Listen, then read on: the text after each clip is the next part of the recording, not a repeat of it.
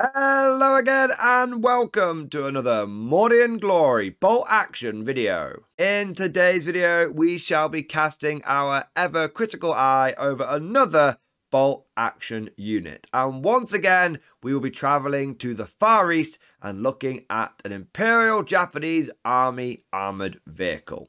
In our last episode we looked at the Type 92 Tankette, a small light armoured vehicle armed with lots of machine guns. And if you've not seen that video, don't worry, I'll make sure there is a link to it at the end of this one.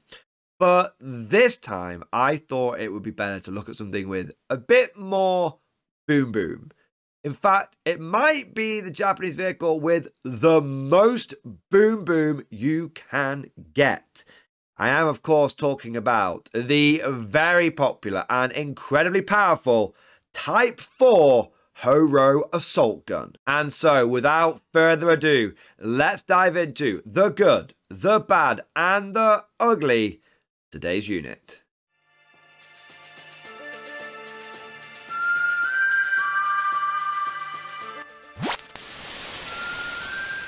As is tradition, let us begin with a brief overview of what the hell this unit actually is. According to the Bolt Action Army book for the Japanese, the Type 4 Horo assault gun was based on the chassis of the Chi-Ha, and it carried a 150mm howitzer. However, it was only really used during the defense of the Philippines, and its principal service is 1945, and they only manufactured about 25 of them. Now, the reason I mention this is because there are a lot of bolt action players that like to play historically, and if you're someone that doesn't want to use units that aren't time period appropriate, whilst the Horo is considered by many to be one of the best Japanese armoured vehicles in the game, unless you want to play it in 1945, unless you're doing a Philippines defense map or mission, it might not really be the unit for you. But for everyone else who's just playing pickup games and who just wants to throw down some cool models and roll some dice, beer and pretzels, all that kind of good stuff, Type 4 Horo is a great unit and definitely one you want to have a look at. But let's get into it a bit further. What does this vehicle bring to the table? Well, it has a varying points cost, as you will find with most bolt action units, depending on its veterancy. You can take it as either inexperienced or regular. As inexperienced, it will cost 124 points, and as regular, it will cost 155 points. You will notice that there is no option to take this as veteran, so you won't be able to unlock that all-important leadership 10 on this unit. But considering this vehicle's light damage value, which we'll get to in a moment, you wouldn't really get much benefit out of it being veteran in terms of ignoring pins from weapons that couldn't actually hurt it. Personally, I would take this as a regular vehicle, despite the fact that it does come equipped, and we are getting a little bit ahead of ourselves, that's okay, with one forward-facing heavy howitzer, and that's the only gun that it comes with. I would still take it as a regular. Now, some people might say, no, Morden, you definitely want to go and experience this thing because heavy howitzers can do drop shots. And so you can just hit on sixes, and so it doesn't really matter if it's got a -1 to hit modifier for being inexperienced. You can just drop it in, you could just zone it in, you could just dial it in, no problems whatsoever. The thing is, I do agree with that. That's definitely something you can do. But firstly, heavy howitzers have a minimum range when you drop shots, and so sometimes that just won't be an option. Secondly, it's all well and good saying you're going to do a indirect fire, but if you're only leadership 8 and someone's put one pin on you, and you're leadership 7, you might not get to fire at all.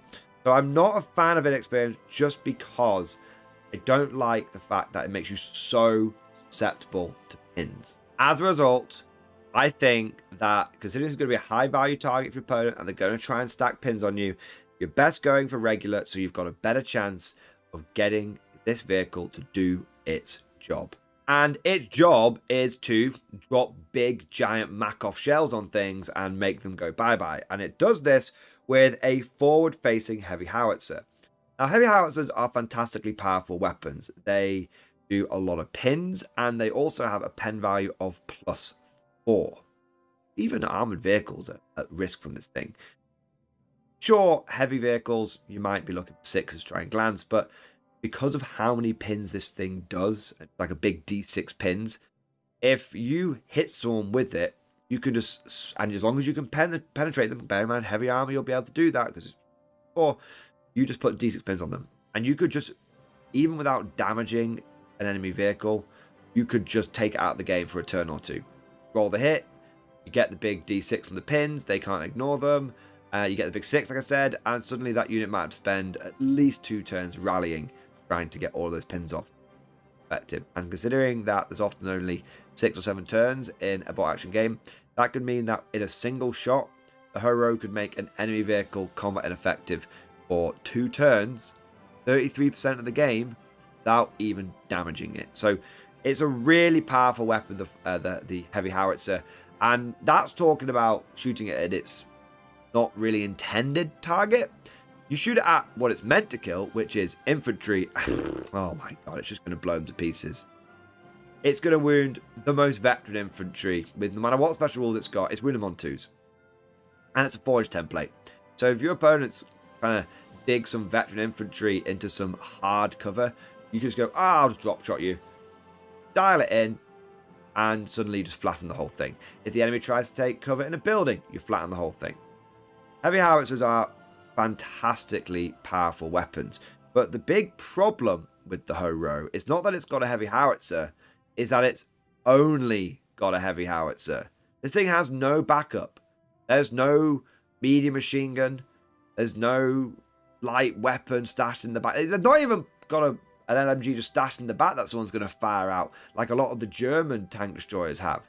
I think it's the Marder, which you can put like a 5 points of medium machine gun that's got 360 degrees, which literally represents one of the crewmen just stashing an MG34. He's probably not meant to have it, just stashing it under some tarpaulin under a jacket, and when the enemy gets close, he just pulls it out and starts dackering them down. No, the Ho-Ro doesn't even have that. They haven't even got a cheeky machine gun in the back of it. They've not even got an SMG. It does nothing. So this makes it very much a one-hit wonder. Either it's going to flatten an enemy unit, or it's going to do nothing. It's not even going to have the dignity of putting a token pin on something that you spaffed your medium machine gun into, because it can't do it because it doesn't have an MMG. So it's a very, very good weapon, forward-facing heavy howitzer, but you better be good at rolling 6s. And the reason I say that is because the moment you target an enemy infantry unit with this, which is its principal prey, you're going to be hitting on 6s. Because either they're going to be out in the open, at which point they're going to go down and either range or light cover. Fine with that to make you hit on 6. Or they're going to be already dug into cover, at which point if you do a direct shot, it's easily going to be a 6 followed by a 6. Or you're going to have to do a drop shot, which again is going to start in on 6 when you're going in direct. So it's a very good gun, but when I say you better be good at rolling 6s, I hope you can see that you better be good at rolling 6s, otherwise this thing is going to struggle. But moving on to its damage value, it's armor 7+. In most armies, this would be a big deal. It'd be like, oh my god, it's such a light piece of armor, we're going to have to protect it at all costs, and it's going to have to bully things. In the Imperial Japanese Army, this is just called a Tuesday. It's just normal. Pretty much every Japanese vehicle that you're going to put in your list is going to have armor 7+. And in terms of the wider bot action meta, that's actually kind of a competitive thing. You're not paying for armor that you don't really want to use. I mean, at the end of the day, this thing is going to be sat at the back lobbing shells at people. Does it really need a higher armor value? Probably not.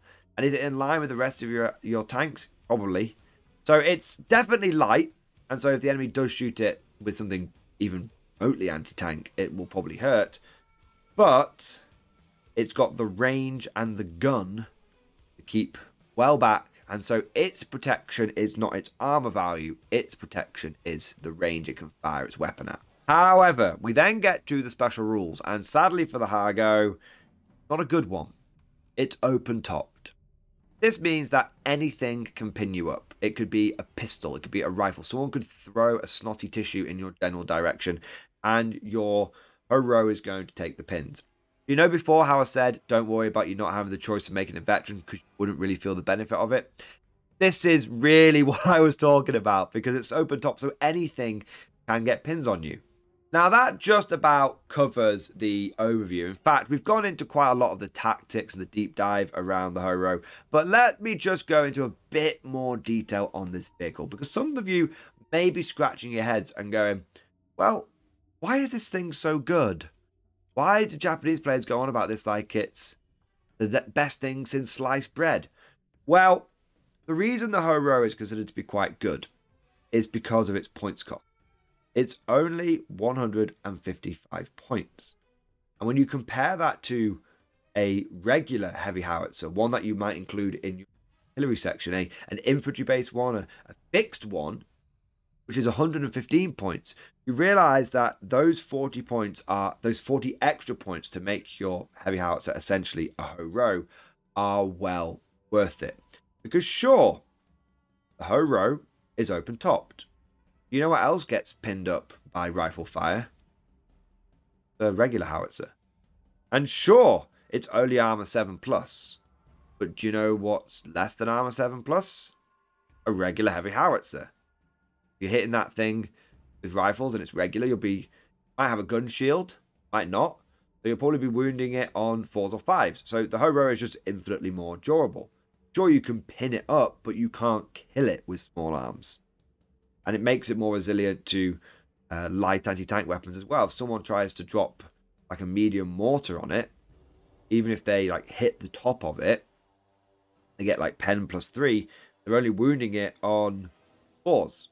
Whereas they would be wounding your heavy howitzer on 2s or 3s. And then you've got the fact that it is on a vehicle. So unlike that regular heavy howitzer that just be sat there just getting dialed in from every indirect fire weapon your opponent could bring to bear on it, and it can't do anything about it because it's fixed, it basically can't move. Your Horo, if people try and dial in on it, it can go, oh, I'll just move. Oh, and guess what? I can still shoot afterwards. Nothing's stopping you from taking a Horo and giving it an advanced order. It's not got one-man turret or anything. It's not got must stay still to shoot. So it can just move, and you're like, oh yeah, but then it's -1 to hit, so it might be hit on 6s, followed by 6s. Okay, well then I'll just do the drop shot. I'll just use the indirect fire. Yeah, sure, I'm rolling for those 6s that I love so much with this gun, apparently. But at least I can stay mobile. I can get to the threats that I want to get to. I've got choices to find, like direct and indirect. And at the end of the day, I am just so much more durable than a regular heavy howitzer. And that is what makes the Horo good. If you are going to include a heavy gun in your army, there is almost no argument that can be made to say, well, you might as well go for the fixed one instead. No, just always go for the Horo when you're taking Hill Japanese and you are thinking of putting a heavy howitzer in your army. There is one disadvantage to having your howitzer on the assault gun platform, on the Type 4. You don't get a spotter. One of the big things that your regular ass howitzer can do is sit behind a bit of dense terrain, sit behind a forest, and then put the spotter basically in the forest and then the shoot out. Which does, of course, give it a lot of protection. But obviously, if someone takes that spotter out, you're going to be in a bit of a pickle. But spotters are kind of difficult to kill. So, long story short, the one thing that the regular howitzer, and it is a big thing, has over the Horo is the fact you can take a spotter instead of having to do anything that you can see. Overall, I believe that the Type 4 Horo assault gun is a very solid Japanese unit. It does have a number of drawbacks, and it's not a perfect vehicle. But if you were thinking of adding some serious artillery into your list, and you wanted a vehicle that can, for a very low price point, take on any kind of unit in the game through either pins or actual damage, then the Horo is good.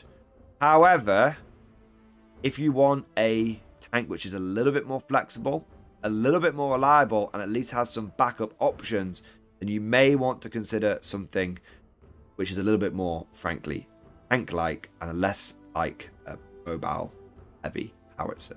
But of course, all of this is just like my opinion, man. Let me know what you think down in the comment section below. What experience level would you take your Horo as? And would you include one of these in your list? Or do you think it's a little bit limited with that one gun? If you enjoyed today's video, don't forget to smash that like button and also subscribe to never miss an episode. Would you like to know more? If so, then please consider becoming a channel member or patron. By supporting the channel, not only will you be doing your part, but you'll also be helping me create more content for your viewing pleasure and unlocking a whole host of perks. You get everything from a badge next to your name, custom emojis, but the big one is access to the Mordian Glory Discord server, an online community with almost 2,500 active members. It's always popping off in the MG Discord. We've got channels for army lists, hobbying, tactics, stories, and even a pretty spicy meme section as well. For all you greenhorns that wanted to see the Mordian Glory Hole, today is your lucky day.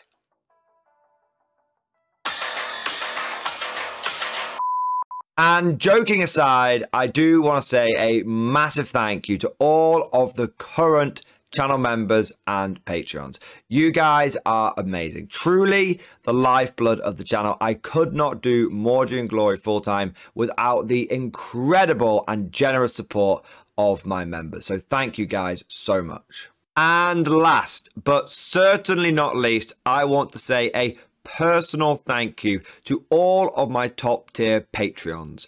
These are the War Masters, and they have truly gone above and beyond the call of duty. So a big shout out to Bon Vert, Mad Larkin, Marcus Roberts, Mark Panconi, RJ Scorpion, Swordfish Trombone, John Stubbs, Nick Walsh, Diesel Fox, and August Varney. Thank you guys so much. Your incredible generosity is a massive part of how I'm able to do Mordian Glory full time, and it is a big driving force behind the channel. But I hope you all enjoyed today's video. Thank you for watching, and of course, as always, I'll see you guys next time.